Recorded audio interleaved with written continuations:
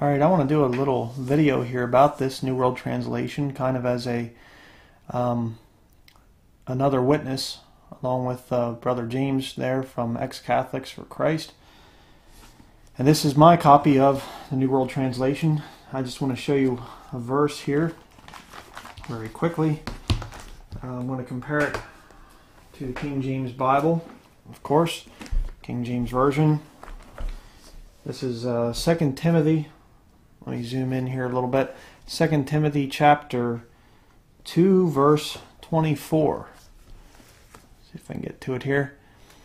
And the servant of the Lord must not strive, but be gentle unto all men, apt to teach, patient. Now look at the Jehovah's Witness New World Translation.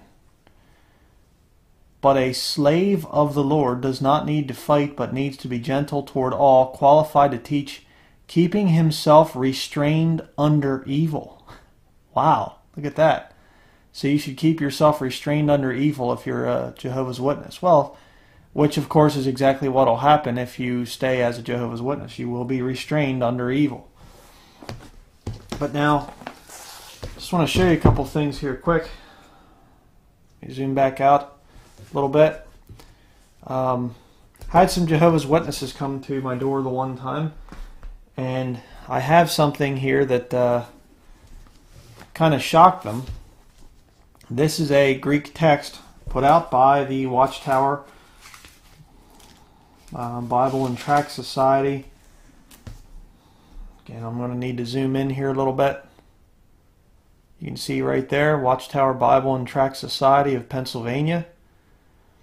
And these Catholics came to my door, and I said to them, can you please tell me who the Jesuits are? Well, they didn't know. They had no idea. And I explained to them what the Jesuits were and exactly what they do. And then I showed them this page from their publication where they talk about the Greek text. And it says the Greek text that we have used as the basis for the New World Translation is the widely accepted Westcott and Hort text of 1881 by reason of its acknowledged excellence. Yeah, maybe among apostates. But we have also taken into consideration other texts, including those prepared by D. Eberhard Nessel, the Spanish Jesuit scholar Jose Maria Bover, and another Jesuit scholar A. Merck. The UBS text of 1975 and the Nessel-on text of 1979 were consulted to update the critical apparatus of this edition. Now I kind of found that to be very interesting, that the Jehovah's Witnesses admit openly that this text is put together by Jesuits. And the Nessel's text also is a Roman Catholic text. And it, you go through this thing, and many places, like right here, we have in the book of Revelation. Let me zoom in again. Here you have the Greek over here, which is a corrupt Greek, but still. And you have the word for Lord, and yet they translate it Jehovah. Right there, I don't know how as a Jehovah's Witness you could look at this and feel good about your translation. They're admitting it in their own publication. And it's all over the place in this thing. I'll show you one more here quick before I move on. Here you have it again. Lord. And they write it Jehovah. That's a mistranslation.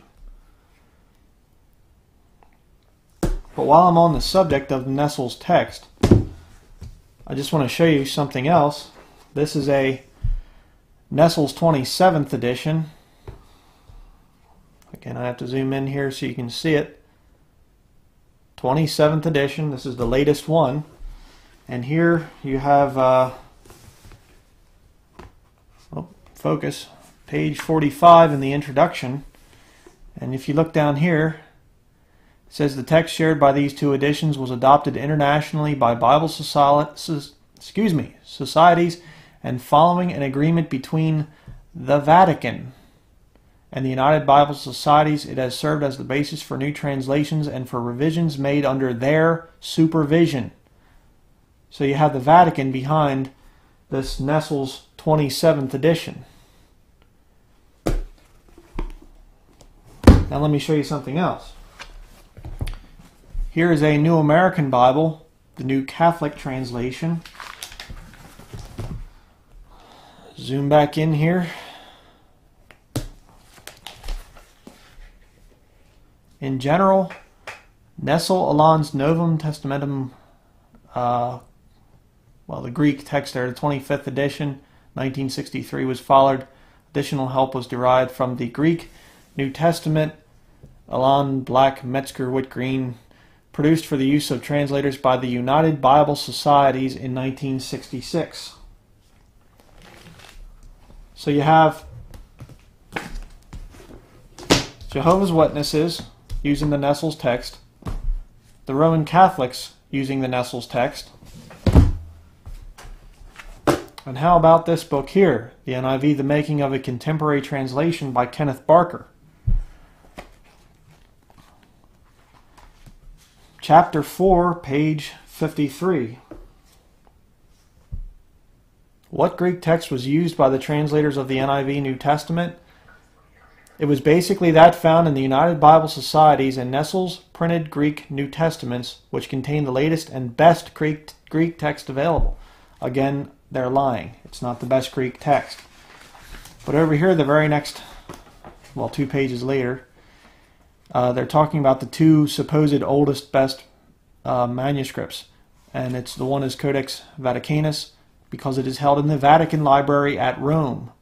Kind of a funny place to go to get your Bible if you are a Christian or a Protestant, if you want to be called that.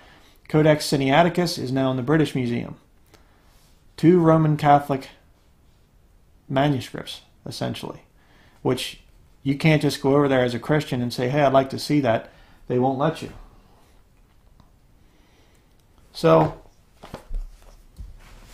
Jehovah's Witness, Catholic, and NIV, all coming from the same corrupt Greek text. Now, if you have a new version, chances are that's where it's coming from. But how about the New King James Version with your occult 3-pointed star there? Well, you go through the New Testament pretty much anywhere. I just flipped it open here to John chapters 9 and 10. And right down there at my finger, at my thumb, NU text reads Son of Man. Well, what's the NU text? Well, let's go to the preface here. Sorry about that, couldn't find it right away. NU text. These variations from the traditional text generally represent the Alexandrian or Egyptian type of text described previously in the New Testament text. This text is published in the 26th edition of the Nestle Aland Greek New Testament and in the United Bible Society's 3rd edition, hence the acronym NU text. You see, pretty much any Bible produced since 1881 is going to come from this, okay, or refer to it, like the New King James Version does. This is not a King James Bible. This is a counterfeit. Okay, that's a lie. It's not a New King James. It's just another Alexandrian Egyptian Bible. And you can compare an NIV or the Catholic Bible or even Jehovah's Witness Bible, and you'll see in many key doctrinal verses, they'll read just the same as the New King James Version. So what should you do about it? Well, you can either have this text or you can have this one. This is the true text here. This is Stephen's, I believe, 5th edition, known as the Textus Receptus today. Okay, this is the one that comes from Antioch, where the disciples were called Christians first, Acts chapter 11, verse 26. This one is based on well over 95% of the extant Greek manuscripts that we have today. This is the true text. And if you are a Jehovah's Witness and you're relying on this ridiculous thing, first of all, the first thing you need to do is get rid of this.